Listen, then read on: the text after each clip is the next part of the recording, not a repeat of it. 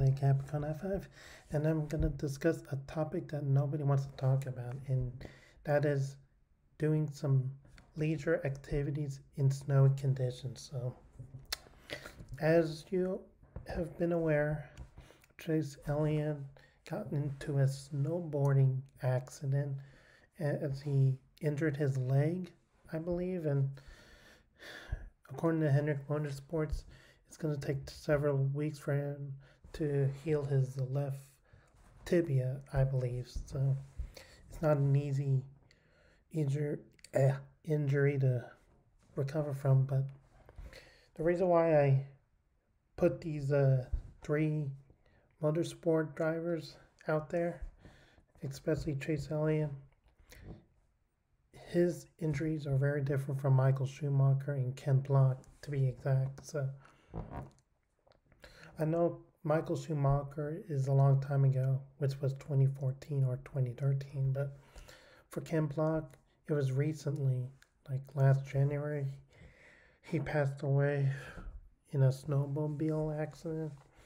So really, kids, adults, people of all ages, if you're willing to do some activities in snowy conditions, be aware that these may take a risk and even consequences for the rest of your life, and I mean, it ain't easy to do a leisure activity that you love, like for example, surfing, skateboarding, cycling, or even swimming. But as far as snowboarding, skiing, and snowmobile riding, whatever that is, I mean, you're in high altitudes, basically in snowy conditions in the mountains, and it's like a West Coast kind of activity more than the East Coast. But that's my opinion. But I mean, I believe since Chase Elliott is injured, I don't think he'll make the playoffs for the first time in his career, even if he only ran like 2 races. So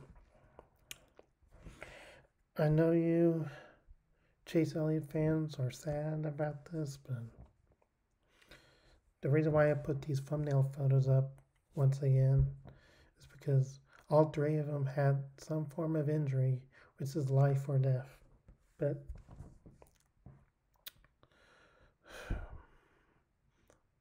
if you have any comments, want to give a like button or clicking the bell notification on my feature channels, Happy Car 95, go right ahead and do all 3 of them if you want, looking at this YouTube video. But anyways, I'm Happy Car 95. Stay safe. What should I say? Be prepared of the leisure activities that you're gonna do before you do something, whether it's playing football, basketball, baseball, or hockey, whatever. Make sure all those extracurricular activities don't affect you in a certain way, or else you'll lose a lot of money from the motorsports that you actually are being paid to do, and that is being a race car driver. So I'm Capricorn F. Y'all have a good evening and peace out.